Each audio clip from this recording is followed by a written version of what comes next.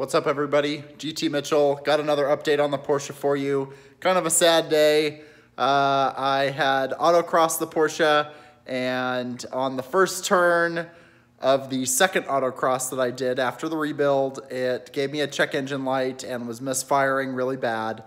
I brought it home and checked the oil, and there were metal flakes in there that were not magnetic. So it's likely the piston skirt lining that is just shedding itself all over. So I'm gonna have to get it rebuilt completely with sleeves and forged pistons.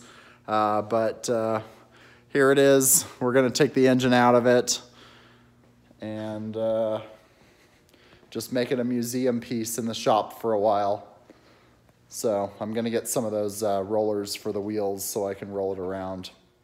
But it ran great. It did the first autocross. It actually did really well for what it is, and I was really happy with its performance. But this is an issue that comes about kind of later on in the life of a 996 that has been driven well. I mean, it had all of its oil changes done when they should have been done, 3,000 to 5,000 miles. Really, the oil consumption was the only thing that would have tipped me off beforehand. It was consuming up to about 1 quart of oil per every 1,000 miles, but that was only if I drove it really aggressively. If I drove it really easy and was just on the highway, it would barely consume any oil at all. So hard to tell, hard to know.